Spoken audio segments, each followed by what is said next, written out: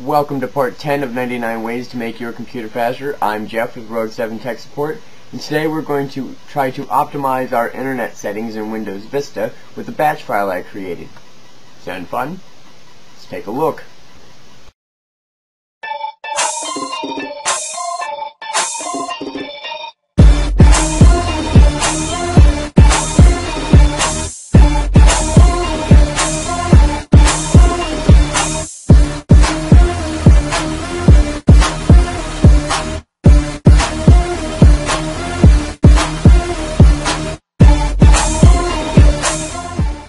So what this batch file does is it takes a lot of steps and puts it into a few simple steps for you.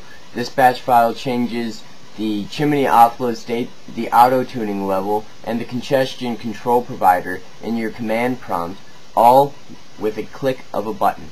It also can disable the QoS packet scheduler in Windows Vista with another click. So let's take a look at where to get this and how to use it.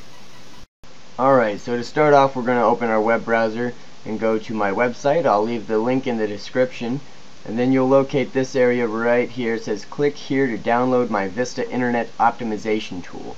So you'll click here and save the file to your desktop, anywhere really, but desktop will make it easier. Then you'll get this. You'll double click it, run, press install, and it'll bring up a command box. Now there's a few options here.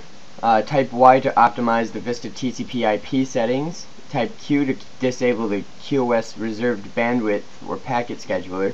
And then if you don't like the way this sets up, you can press D in this box and it will revert all of your Vista changes to default values.